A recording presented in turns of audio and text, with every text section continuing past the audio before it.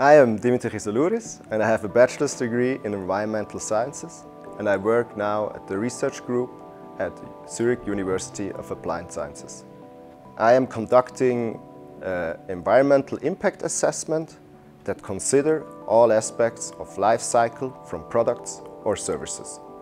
These are called, as the name of our research group already suggests, life cycle assessments, or LCA for short. We teach all aspects of life cycle assessment on a university level. We teach environmental engineer the life cycle assessment and the Master of Science in Circular Economy Management. Besides that, we are involved in several projects, international and national. One of our examples is FuelSum, which is also a Horizon Europe project as well.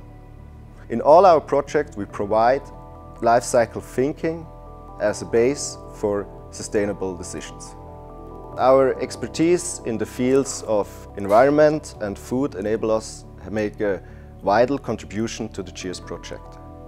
We are taking the lead of Work Package 6, which includes a techno-economical assessment, an exploitation strategy and a full life cycle sustainability assessment.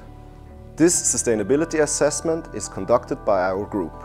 It quantifies and optimizes the products and technologies from ZHAW on the aspects of environment, social and economical. These three analyses correspond to the three pillars of the sustainability.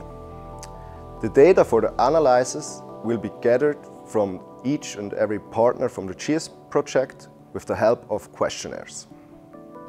The ZHAW approach has the potential to replace conventional resources with byproducts from the brewing industry, and so it can contribute to a circular economy and therefore is the possibility to reduce the resource use overall.